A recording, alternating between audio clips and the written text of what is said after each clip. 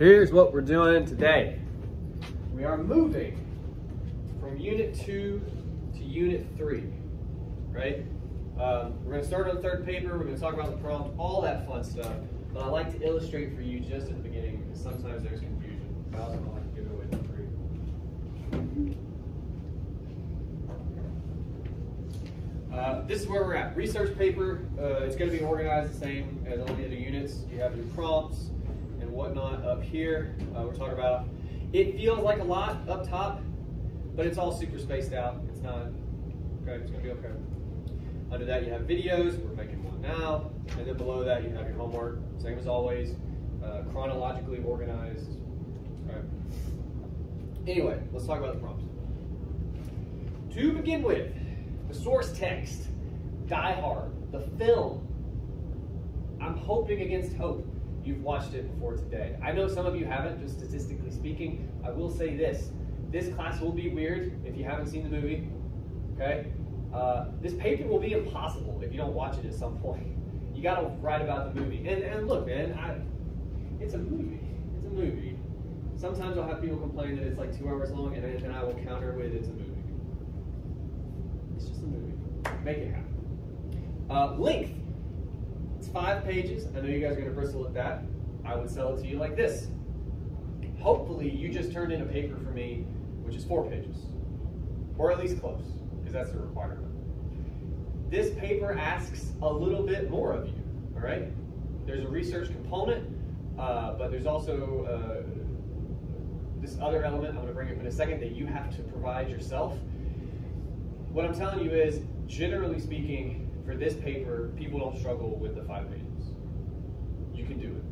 It won't be fun, okay, but you can do it. Percentage is 30%. You are allowed to be worried about that. That is significant. 30% of your grade, that's not nothing. But here again, to skip ahead a little bit because it's MLA, obviously it's MLA, I'm not even gonna cover that.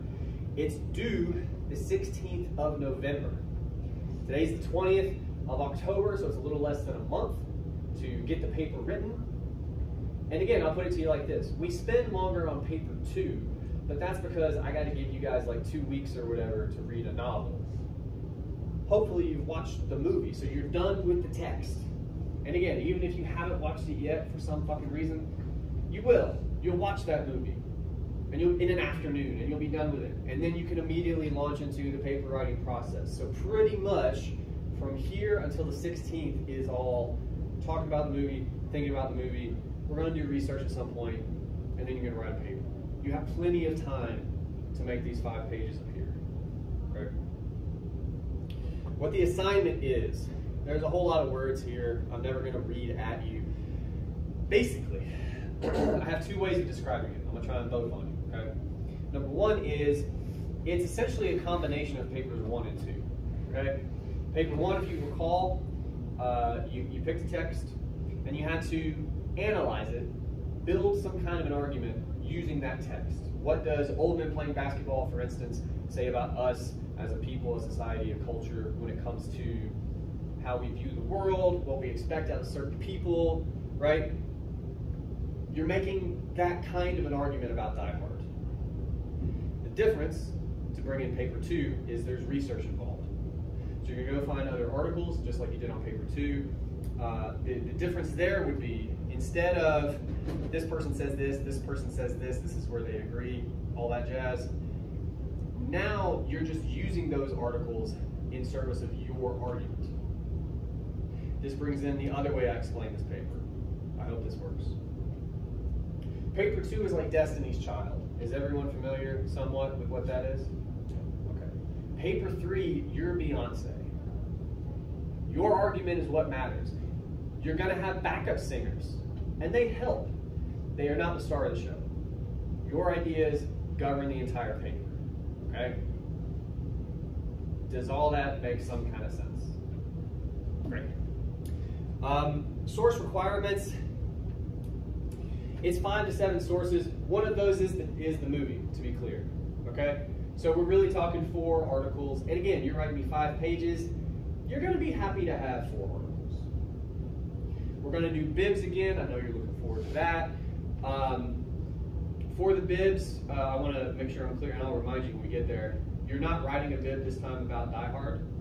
We have a different assignment for that. Your bibs this time are only for secondary sources, so for articles, what have you. And again, it's my hope you'll be happy to have them when it comes time to write the movie. Questions at this stage? I got one more thing to say. Okay. Oh, I have a suggested thesis here. I hate doing this, but this suggested thesis isn't great, so it's right here in the middle. You could say a thing like, a lumberjack is the best representation of contemporary masculinity. The reason I like this suggested thesis is structurally it's what we're after. When I tell you guys, what does Die Hard, came out in 1988, I know it's kind of old, it's 2 years younger than me, so it's not that old. What does it say about us as a people, a society, a culture? The very tip of the iceberg in terms of what that means is, for instance, how is John McClane an example of contemporary masculinity? What does the way this character is presented on screen, what does it tell us about our expectations when it comes to masculinity, or our expectations when it comes to sort of different relationships between different kinds of people, anything like this? You guys are freaking me out. Okay. You're allowed. I was like, what's happening? Does that make a little bit of sense? Okay. It should, hopefully, make more sense by the end of today. But that's the gist of the assignment. Composing some kind of an argument about the movie, backing that up with research, which again we'll talk about here in a couple classes, and you do that for 5 pages. Cool. All right. Now what we're going to do, and I am mad sweating this, I don't know how this is going to look. I am concerned.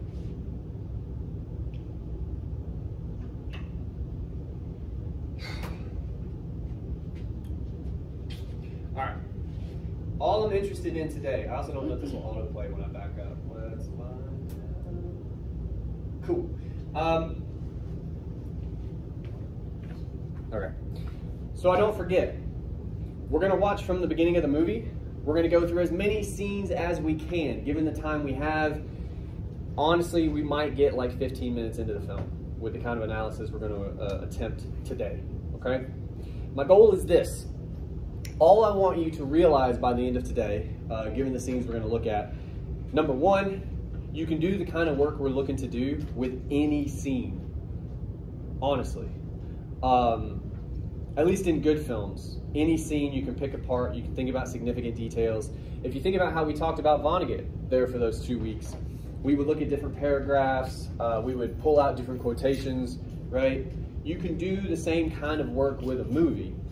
Of course, you can quote characters, but it's also visual. I want to remind you of this. So if you see something on screen, or if the music is interesting for some kind of a reason that strikes you, right? Anything at all that could potentially be interesting. You don't even have to know why right now, but you're like, well, that's kind of weird, right? Like anything at all. We're trying to build an inventory today of possibilities, essentially. Okay. The other thing I will tell you,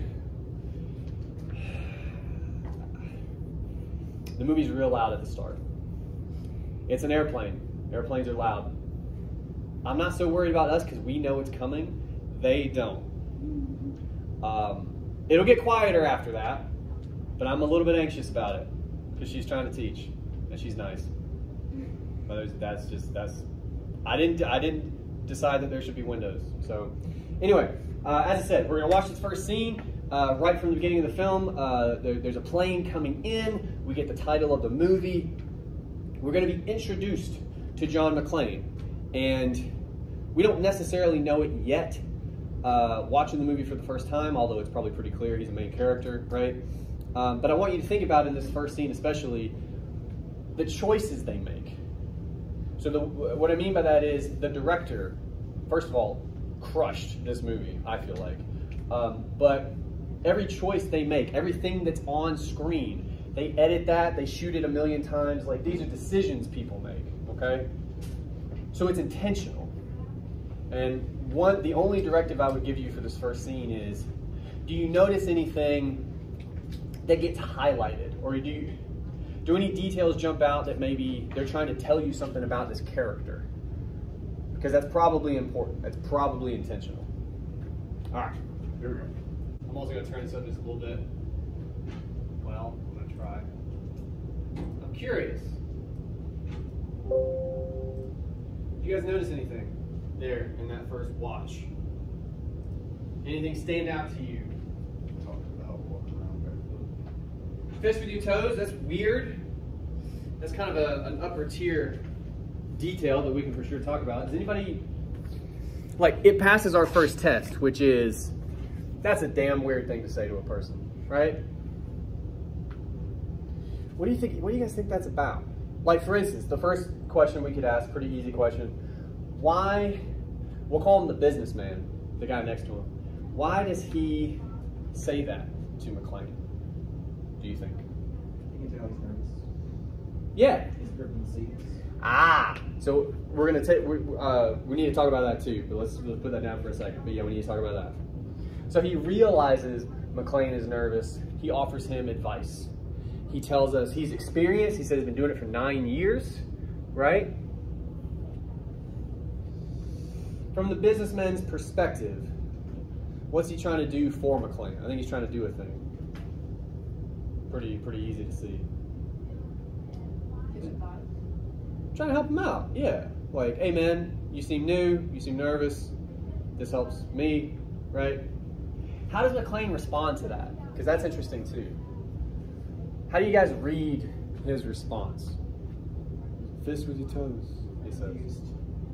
A little confused, which again, it's an odd thing to say. I'm a little annoyed.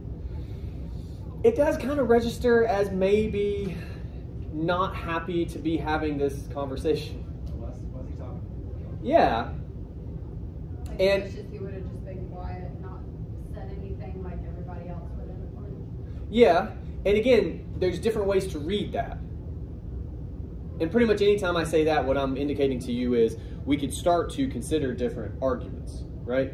Some of them are banal. For instance, maybe McClane just doesn't want to be bothered, especially on an airplane, and it's like, well, yeah, that's all of us. I don't want people talking to me, right?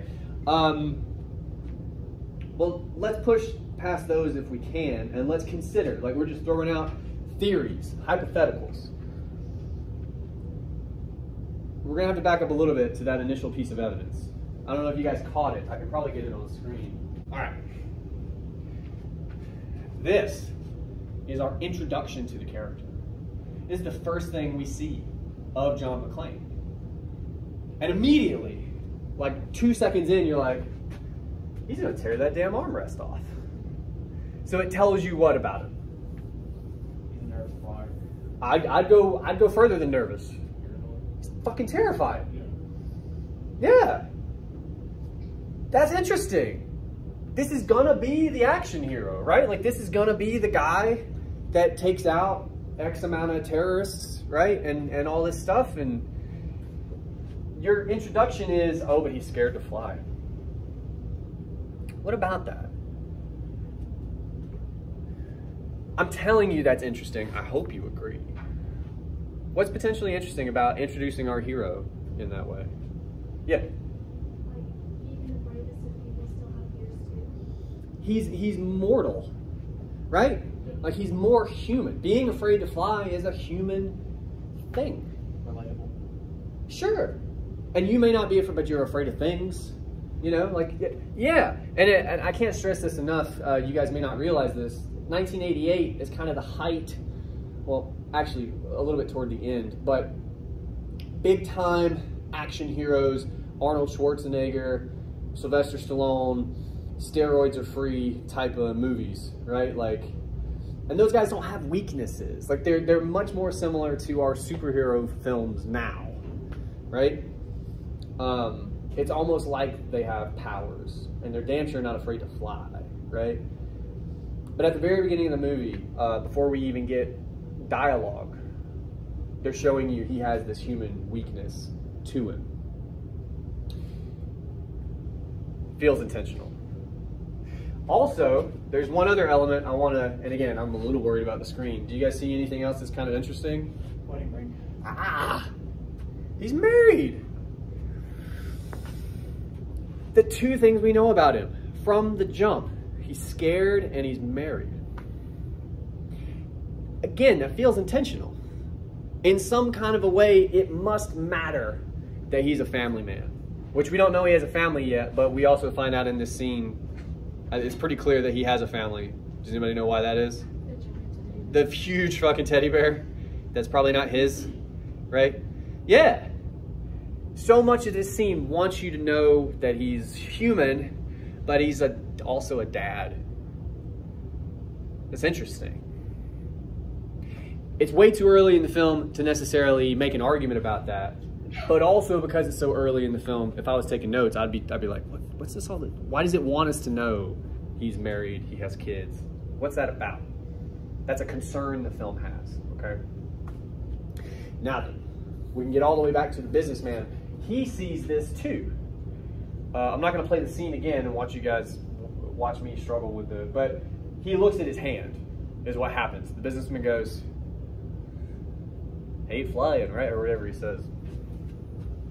So now we could hypothesize, why do you think, why could you argue McClane is annoyed when the businessman offers that advice? Other than it's weird, because it is weird. He doesn't say much after he says that. He's not a big talker, so early in the film at least. He's reserved, you might say, like closed off. Yeah. Now we could argue there's reasons for that too. But let's push on this some. Like we said before, the hand, it tells us as an audience, like weakness, right? And now we're saying, well, the businessman sees that. He's pointing it out. Kind of, you kind of have to do that when you offer help. Do you have a hand as well? Yeah. Go ahead. Maybe it's like he's trying to like emasculate him, because like when he gets up and he says like when he sees the gun, it's like, yeah, I've been doing this for 11 years. So like it shows like he's humble, because he could have said something right then and there like to shut it down. It's not trying to like emasculate him, and then when he sees the gun, he's like all shocked, like oh. Well, no, the gun is going to be, all right, so let's slow down a little. You went a little fast. So to begin with, I don't know that we could say the businessman is trying to emasculate him, but what we can say is that he does. Do you see what I'm saying? Like we can't really say why the businessman says that. You could easily argue he's just trying to help a guy, you know? But our argument begins with, he for damn sure kind of does emasculate him. He notes McClane's weakness, which it seems pretty clear he's trying to keep to himself. This is a secret between him and the armrest, right? But the guy sees it. And you could argue McClane doesn't like that. And all of a sudden, now we're talking about he's defending his masculinity here. How dare you note my fear to fly, right? I don't want your fucking advice. I don't need your advice. You could argue a little bit, right? That's interesting too. That he would feel like he has to defend his masculinity, right, in this moment. Beyond that, there is and again, this was the 80s. I guess it was allowed. He has a gun on the plane. And the dude rightfully goes, like I love how you see his face for a hot minute. He's like, what? Why do we see the businessman's face like that? There's confusion, but there's other things too. What's on his face there? For sure. For sure. Dude with a gun on a plane, been sitting next to you the whole time. Yeah. What's that about? Given everything we've just said about this first scene. Why do they want us to see the businessman afraid here? Kind of like what she was saying, it kind of gives power back to John. Good. Kind of gets him to one up. It emasculates him now. So there's a couple things we could talk about. For one, we've absolutely identified almost like, I mean, you guys are talking about power, which is true. Like who has power in this scenario? First is the businessman because he has like this experience and he offers advice, but now it's McClane because he had a gun and that kind of trumps all that shit, right? And he mentions he has experience, like, I've been doing this for 11 years. It's a nice little callback. Yes. But we're also saying, in this specific scene, fear is a kind of currency. Weakness. Whoever's weak is not the one in power, right? Like you lose your position in the kind of setup we're describing, right? In this first scene. And it doesn't seem like anyone is doing it intentionally. I want to underscore that, because I have students sometimes say McClane intentionally flashes his gun. I don't read it that he just has it, right? I think I sees it, and all of a sudden now McClane. So what we could argue is how power works in this scene, what that has to do with who is seen as more masculine, because it does seem to come down to who has power, right? All that is going on. We're not even 2 minutes into the movie, right? There's a couple other things in this scene. We mentioned the bear. That's pretty clearly, hey, he's a dad too. And again, there's not a lot we can say about it in this scene other than it seems important in the film. They want you to know, right? There's another thing, and I'm kind of curious if you guys caught it. Happens right at the end of this scene. Tension between the flight, what's it called, the flight lady? The flight lady. Flight attendant? Yeah. I was remembering another time you messed up a word that we can't say. Stewardess, flight attendant. Yeah. What's the deal with the stewardess at McClane? What happens? She looks at him weird. She looks at him weird. Minus the tailgate. I don't think it's the bear, man. There's the sexual tension. It's she checks him out. There's a. And I could try. Oh God. His reaction too. But let's talk about her first. I think she's checking him out. And again, this is a decision. This was scripted. Why?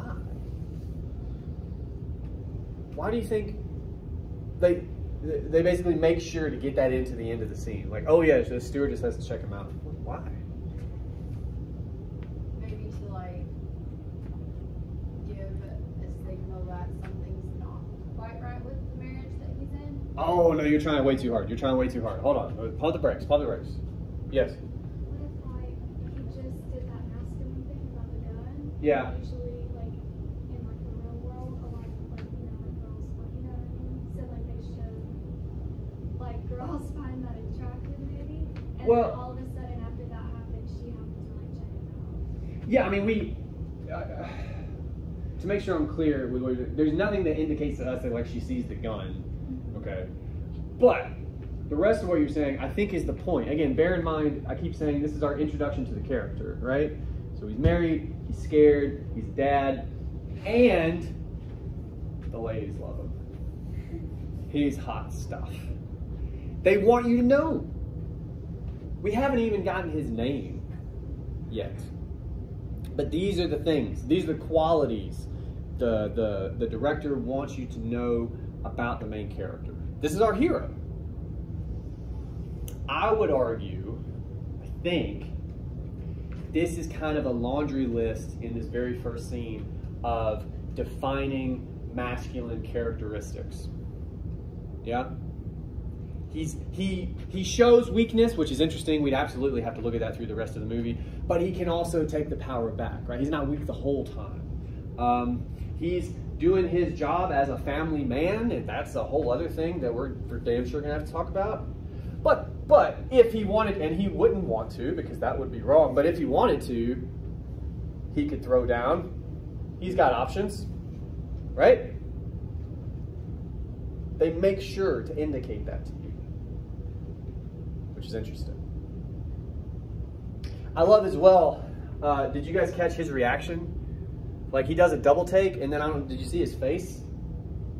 It's yeah, but then when he's leaving the plane, he's like, what? He gives you one of the eyebrow things, like what the fuck was that? Which I love too.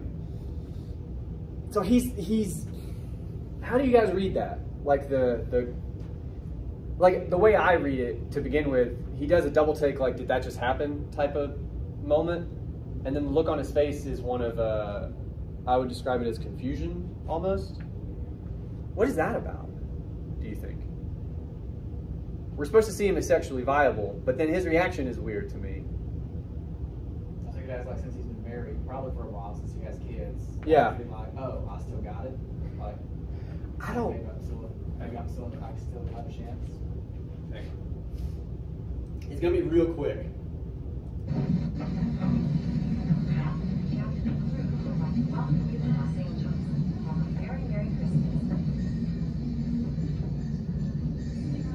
Did you see his face? Like, I don't think he knows what to do with that. What is that about? He's humble. I mean, maybe. I don't. All right, we need to move on, but like the point I want to stress is, I'm not quite sure what to do with that moment. I normally don't talk about it, but for some reason I wanted to with you guys. It's weird. All the things we just said about this guy, and then at the very end to be like, but he could also fuck people, right? But he's not comfortable with that idea. It's weird. Okay. Next scene. Again, we're just going to go straight through the first couple scenes of the film. He's off the plane now, clearly. He's going to walk through the terminal. He's going to light a cigarette because 80s. We're going to meet Argyle, who honestly is my favorite character in the movie. We don't usually get to talk about him very much. But again, same rules apply. Do you notice anything? There's a whole lot happening in this scene, by the way. Things people say, things people do, you get it. Here we go. So again, I want to open the floor to you guys. Anything you noticed? Anything stand out to you? Just looking at the couple that. Well, let's be specific. He doesn't start by looking at the couple. What's he looking at? Girl's ass. Her ass. That is what happens. He couldn't pick her face out of the lineup. He's not doing one of these. He's doing one of these. And he does one of those, right? He follows it. This occurs not 2 minutes probably after the stewardess interaction, right? What is this? We just had a moment where he was like, I don't know what to do with that shit, right? But now he's off the plane, he's got a cigarette, and he's like, ass. What is that, do you think? Got confidence in this, maybe. Maybe. There's some element of, well, I don't want to give you too much. Normally I would say no to that, because it feels banal, but I think there actually could be a good, why do you think he might be feeling himself a little bit? Well, the girl. Well, maybe he's had time since getting off the plane to the terminal to be like, oh, maybe that girl was actually like, maybe she was into me. Yeah, I mean, maybe. I think there's a stronger, like a much easier reason to argue. For the sake of time, where does his exchange with the stewardess occur? He's scared. He's scared, and now people are looking at me, and what the hell's going on, right? But now he's on the ground. He has a cigarette. He's much more in his element. Ass. I mostly just love saying that. But, yeah. But here's what's interesting to me. Again, consider what we're kind of saying. When he's on the plane, even though he takes the power back, which he does, generally, in that environment, I think you could pretty easily argue he's weakened, right? Like he's not confident, he's not himself. Really the question is, what is, and I hate this is cheesy, but like what is the real John McClane? Is it the weakened version that we see on the plane, where we see this like human moment that he has? Or is the real John McClane, because this is the question the film is kind of giving you, the ass guy, right? Which one's real? And which one potentially is a bit of an act, even unconsciously. Do you see my point? I don't think it's an accident that this occurs right after the stewardess exchange, right? Where he doesn't know how to handle it. But here, he pretty blatantly objectifies this woman. Okay? There's got to be a reason for that. An addendum to that observation, by the way, he doesn't just track her ass, even though he does that. What happens as he follows this woman? What occurs right after that?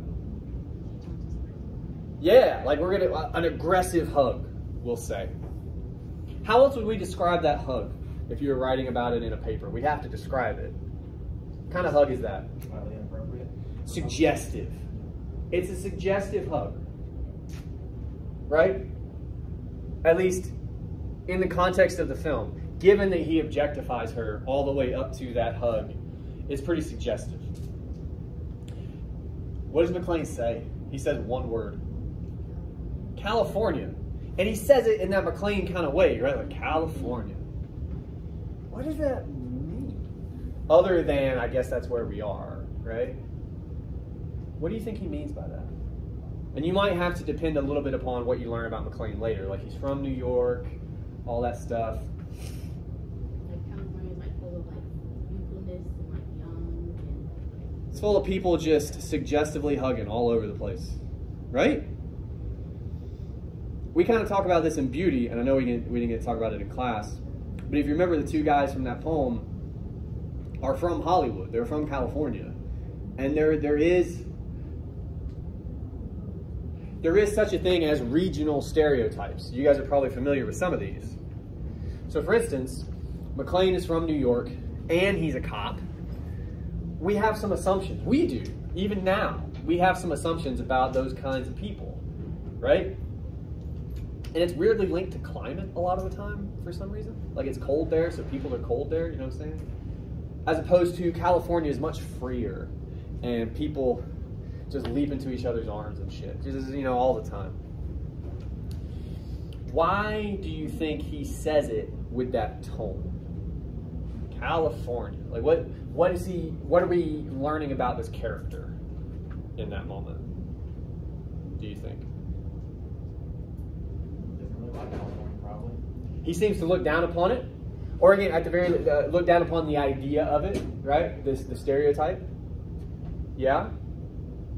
And it's that freedom that we're talking about, that sexual freedom that gets lumped into that stereotype. He's looking down upon it. I'm better than that. That's ridiculous. Is it part of it? He's already feeling like he shouldn't be there. Very good, actually. Very astute observation. So much of the movie, I was going to get to this later, and we will, but especially the first half hour is John McClane being super uncomfortable. He's obviously not comfortable on the plane. You kind of realize he's not comfortable being in this state. He's not comfortable here. We cut to the next scene and we're gonna watch the scene, but like, that's not where you sit in a limo if you're cool with being in a limo, right? yeah. He's not comfortable, ever. And of course we have to push on that. We have to define, first of all, what that discomfort is and why he's uncomfortable. But yeah, when it comes to California itself, the idea of it, he doesn't like being there, which is interesting. Because most New Yorkers probably wouldn't. Maybe, but like if we think about his character, and I don't know if we can do it at this stage, so again, I was planning on doing it later, but you made an astute observation.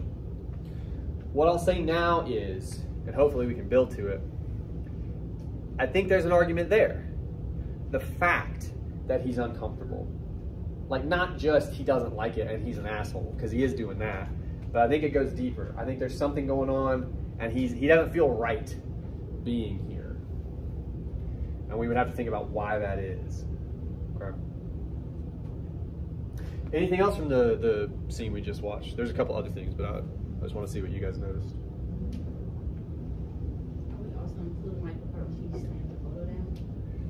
No, but you can absolutely talk about it because it's a pretty big moment. Yeah, I was just gonna say like based off the phone call with the nanny. it's Yeah. Like he's just well for the character development, just might just very consumed with work associated like with the officer, her putting down the phone because he didn't even call yet. It just seems like he's like a family man, but not really. Like, He's present in the family. he's like absent in some way. That's pretty significant for sure. And you find out that's made even worse by he's literally absent right there in California, and he is not. He's about as far away as you can be and still be in the same country. I love all the windows in this room. Sorry. There's also a point made in the movie where think it's that guy that talks about Argyle? Yeah. Yeah. Talks about where he's from and versus where she lives at, and pretty much it might not be him, but questioning why he doesn't live in the same state as her. Oh, that's going to happen here in a second. Oh, okay. So yeah. No, but that's important for sure. Well, the other thing I would say really quickly, what's also interesting about the moment you're talking about, Holly, and we're not going to talk about her today. But we're going to talk about her a lot next time. Catches some flack sometimes for being this maternal figure who's also pretty clearly consumed with work, right? Like it's the holidays. It may even be, I think it's Christmas Eve. I believe it's Christmas Eve, and she's not home, right? Now later in the film, she's not home by choice, but she's still at work. She's talking to her nanny who's like taking care of the kids, and you're like, well, you're kind of falling down on the job too in some ways. Like, so what are we saying about motherhood here? Like, there's something going on there. But absolutely, McClane does not look good as that family man we were just told that he is. Like he's the way we talked about it before, a month or 2 months ago, he's kind of fallen down on the job. There's all these boxes you got to check. And if you're a dad, if you're a family man, there's certain boxes you got to check.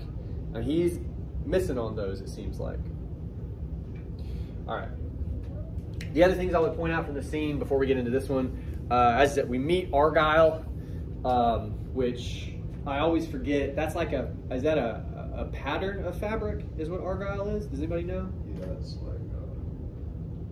like a flannel, I think. Okay. I mean, but the point there is, kind of a weird name.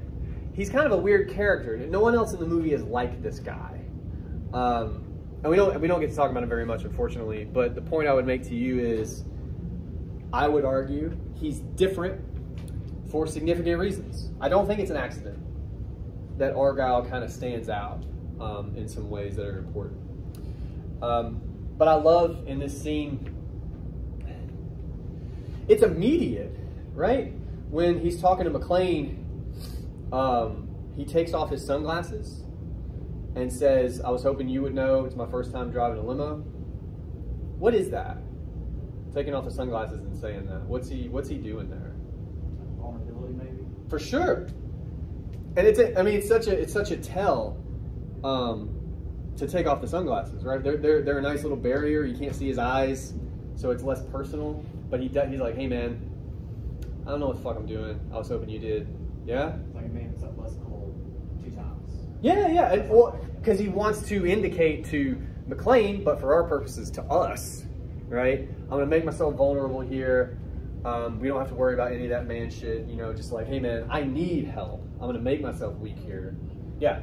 Like pretty much he stepped down from he didn't know who he was expecting to see. Yeah. So like he wanted to put himself up there, and then when he realized who he was picking up, he was like, I'm gonna step down from the level I was at. That's an interesting argument I hadn't considered. That he kind of sizes up McClane, who admittedly doesn't look like much in his outfit.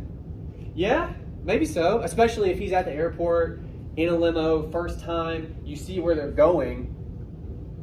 He could rightfully assume he's going to pick up some like hotshot guy, well dressed, all that stuff, and then he sees McClane and he's like, oh, do you want to brush that or anything, right? Yeah, so yeah, maybe he kind of registers McClane isn't what he thought, but that also pretty clearly allows them, like they're on the same level, these guys, which we're going to talk about in this next scene. But it starts in the previous scene when he says, I've never driven a limo before, and McClane says, it's all right, I've never ridden in one, right? What does it mean to ride in a limo? Yeah. Or at the very least just splurged, right? Maybe you guys have like prom night associations, right? But because Argyle then says, I used to drive a cab. What's the difference between a limo and a cab? Cabs are cheaper. They're cheaper. They're for normal people. And you're not, if you're in a limo too, you're normally going to some kind of event, right? Cab, You might be going to work or something, right? It's not. Yeah. So it's a very, you'll hear this term a lot, everyman sort of occupation. Not corporate America, not moneyed. Questions about financial situations are going to come in at this stage. Much more kind of lower down the totem pole type of deal. All right. Next scene. Oh, I have no clock whatsoever, by the way. What time is it? 11:46. Okay. Ooh. All right. They're going to be in the limo. They're going to chat. They're going to. Did they just turn on the lights on there?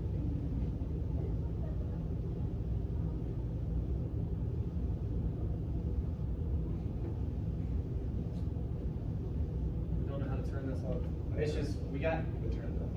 Well, no, there's those, but I think those were off, and now they're on. Anyway, they're going to chat. They're going to talk about what you kind of referenced, which is what are you doing here, and we're going to see how that goes. I'm actually going to stop midway through this scene. I would hope it's pretty obvious, but I'll ask anyway. What strikes you from this exchange? This scene's pretty much all conversation. I mean, there's a couple visual items, but He seems very like who's he? McLean. Okay, just because we got two of them. So. Yeah. He seems like he's not happy in his relationship. Like he asked if Argyle asked if he's married, and he said, like he was just like, yeah. Like, Yeah, he well, didn't and he's got really- some of those defenses up like we talked about before. Yeah. I wasn't trying to cut you off. I just. No, you're good. That's what I'm saying. Okay. Well, yeah, I mean, and again, we learned what we already know. There's trouble in paradise with Holly fucking slamming the frame there. But we learn a little bit here, right? This is kind of letting us into what that trouble is. What is the trouble? Huh? He got a good job, and he didn't think that he'd be able to keep up with like the bigger city police department. I guess Well, that he's capable. It's mostly that second thing. Again, we're going to double down on there's something about this state, the life it would ask him to live, that makes him deeply uncomfortable. Okay? And I stress that. There's got to be a better word. Maybe we'll arrive at it. It's more than being uncomfortable. But that's where we're at right now. Initially, he kind of lies to Argyle, right? We find that out. Argyle says, why don't you move out here? And then McLean says, I'm a New York City cop, got a 6-month back. Like, if he's ever got that tone, it normally only exists in the beginning of the film. You pretty much know he's putting on a front, right? He's playing the character of New York City cop. And then Argyle calls him on it. Immediately.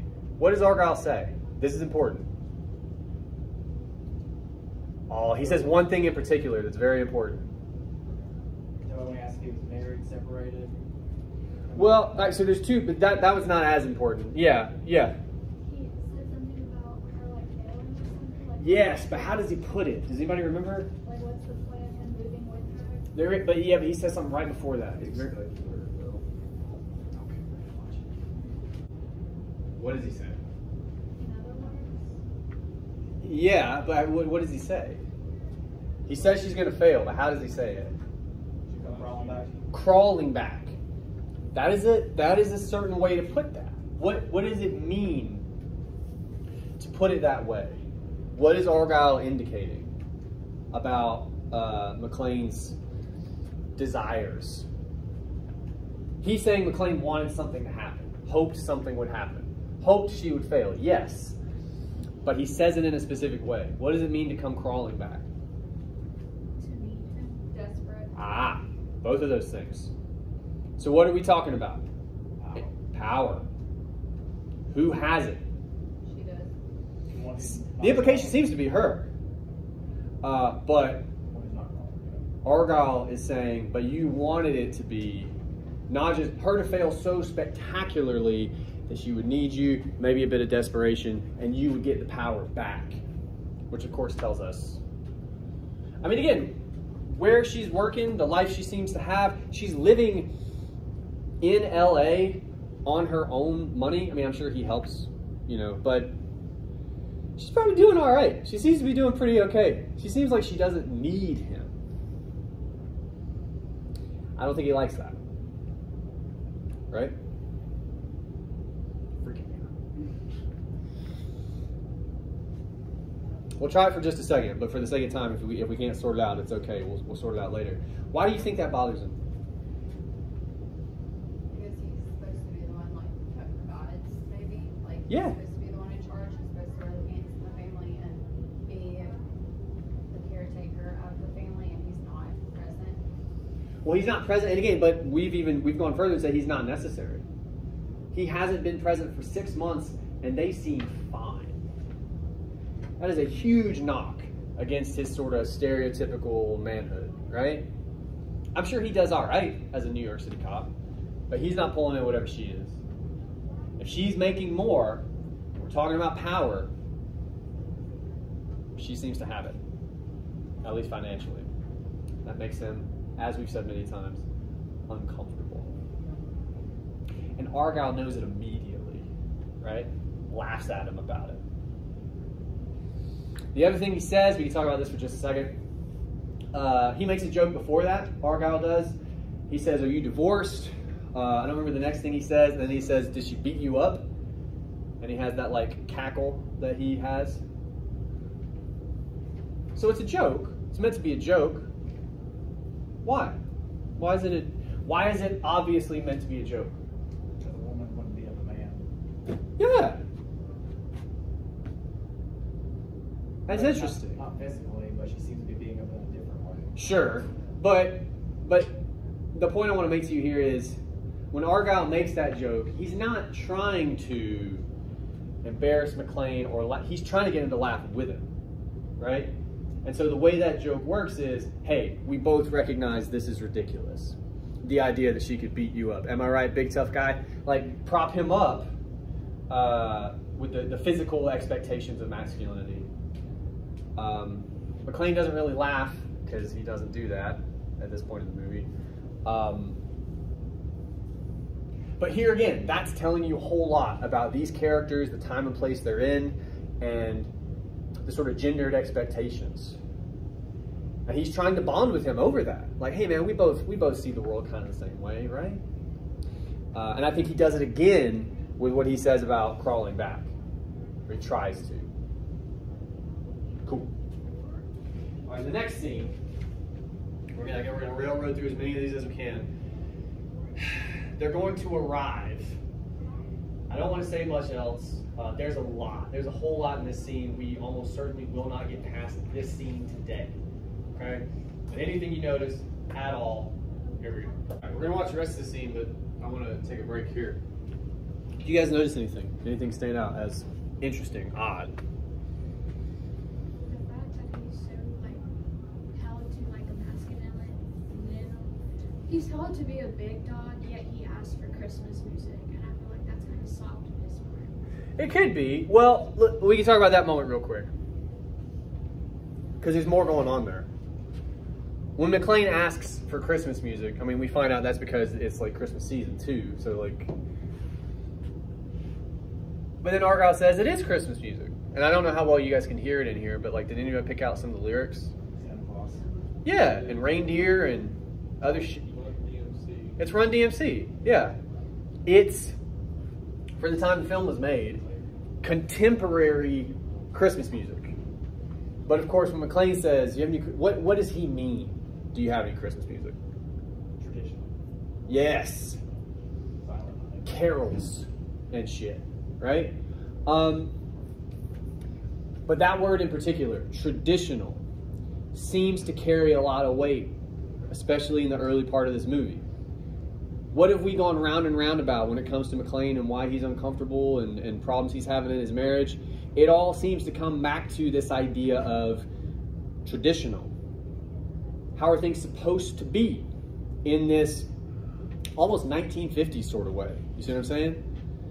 You can apply that to his marriage, and clearly that seems to be an issue. We're going to talk more about that next time. But this is a nice little moment between these characters where they kind of indicate that to you with the music. Anybody in the theater would have known Well, this is technically Christmas music, but it's not, again, for McClane, it's not what he means when he says that. So the flip side of that conversation is there's this whole other world, this modern world, for the film anyway, in 1988. Things are different. They're similar. Again, talking about Santa Claus and reindeer and all the other stuff. But it's also rap, which in the 80s is new, okay? And I mean, look, I'm not going out on a limb. I don't think a guy like McClane is really into Run DMC, you know? I don't think that's his jam. But the point I'm making to you here is there's a whole world that's changing. Things are evolving. And it seems like he has a real problem with that. So when he says, do you have any Christmas music? He's saying he doesn't like the music. But Argyle just says, this is Christmas music, get used to it, right? Like, trying to tell him, you're wrong in this regard. And my point is, you could extend that to some of the other areas we started talking about. What time is it, by the way? I'm scared. 12. Oh, sweet, okay. I saw some of you packing up, making me nervous. Yeah? He said something about like he could live with them like running up and down each other. Like, Yes. living happily ever after. Yes. Well, and I've seen the movie like a million times, so I'll help you a little bit. Argyle says, all right, so you walk in, music comes up, you run into each other's arms, you live happily ever after. We'll get to what McClane says. What is Argyle describing? Just like a scenario that happened in the airport, Kind of, actually, which is interesting. What some of the, I heard other. That's it, it's like happy ending. Yeah, but like, I'm trying to think of a way to not lead you too much. We've seen that scene. Yeah, and movies, right? Look, like, pick a Lifetime movie or like The Notebook. Somebody's always running in the rain and fucking, right? Like always. We have stock scenes like that. And that's what Argyle is describing. This stereotypical, maybe more fairy tale, maybe more traditional idea of what the movie could be. And with what we said about McClane, McClane's like, I could live with that. I could live with that. Which is even interesting. You could argue he's not saying I could thrive in that scenario. I could exist. I could be okay with that scenario, the traditional scenario. And of course we learn when we get into the building here in a little bit that it's not going to be traditional. Things are going to get real different real fast. But that's an important moment. And then of course Argyle, the way he talks about whether or not McClane is going to score. We talked about this with All Men Playing Basketball, that kind of language. He's trying to connect to him in all these kind of ways with like man stuff. Why do you think he's doing that here? In this last moment, when they're about to go their separate ways. Why do you think he's doing that? He says it's for a tip, which I would argue is his way of like, don't cry on me, bro. Like one of those. What's he really? Well Huh? because he's not well off. Well, I mean, yeah, but no, that's not. The point I'm making is I would argue talking about a tip is a front here. What does he recognize about what McClane's about to do? Be a defining moment for him. Didn't even make Shit could go real sideways. He's in a place where it's pretty clear he probably doesn't know anybody. And he's going to go talk to his wife, who he hasn't seen in 6 months. Things most assuredly aren't great. And he's like, hey man, your afternoon could get weird. I'm going to help you out. Similar to what the businessman does. He's recognizing profound weakness in this moment. But he's able to navigate it better than the businessman does. Do you see what I'm saying? He gives McClane an out. He's like, if you score, like he uses that language, he says, don't forget about the tip, right? He's trying to soften what could be read as recognizing McClane's weakness, right? By even insinuating that it would tear his entire life apart if his wife leaves him tonight, right? Cool. All right, we're gonna watch the last little bit. I'm gonna take the very end of the scene first so we can talk about more important stuff. You don't always notice, and I'm worried about the volume in here. It's fucking menacing when he walks in. There's like a low hum that happens if the volume is up. Again, it's not great in this room. But he walks in and you see the iron bars behind him. You see the camera. You see a dude who was just waiting around the corner. Like there's all this sort of fortification and surveillance that was literally just around the corner. And what I would argue, because I want to talk about more important things, is there's something much more going on behind the facade of this building. It's not just a building, I guess I'll say. Okay. But the rest of the scene, I think you guys can do some work with that. Anything you guys noticed? There's one pretty important moment. Yes, ma'am. She used her maiden name to say. Whoa! What does that tell us? Like, let's go ahead and get the easy one out of the way. We know what's happening. She got tired of the shit. Woo! Yeah, that would be a way to put it. Not gonna go for a divorce person. It's not going well. If you are surprised with your wife choosing to go back to her maiden name, not a good sign. It's not a good sign, right? And the way he has to find out. By the way, I don't know if you catch this, the receptionist tells him, 30th floor, they're the only ones left in the building. And it's like, well, we didn't have to do this then, did we? Yeah, why don't you just tell me that, asshole? But it's the way for us to find out with him. It's really slow, it's deliberate. He goes to M first, because that's how you spell his name. And he's like, huh. And then he goes, G? Like, we learn with him. So we get to experience that awful roller coaster of emotions too. We're going to talk about this way more next time. Somebody tell me what time it is real quick. Woo! Okay. But to start that conversation, there's some kind of low-hanging fruit we could consider. What might it mean other than she's tired of his shit? Because that's pretty clear. The decision to go back to her maiden name. What do you guys think that is for Holly? Yeah. Empowering for her. How so? Because she's her own woman again. Okay. Well, and she pretty much has been anyway, right? You said for 6 months. It's probably more like a concrete gesture for her to be like, You could argue that. And again, I keep saying that, but like that's an argument you could make. Given the change she makes, and bear in mind, she doesn't bother to tell him. Now, the easy argument would be, I mean, that's a guaranteed fight, right? I mean, but you could also argue she didn't know it to him.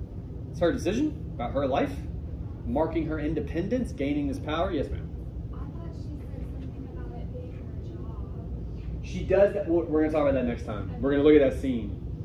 She tries to explain it away, which is interesting, but we'll have to wait till then.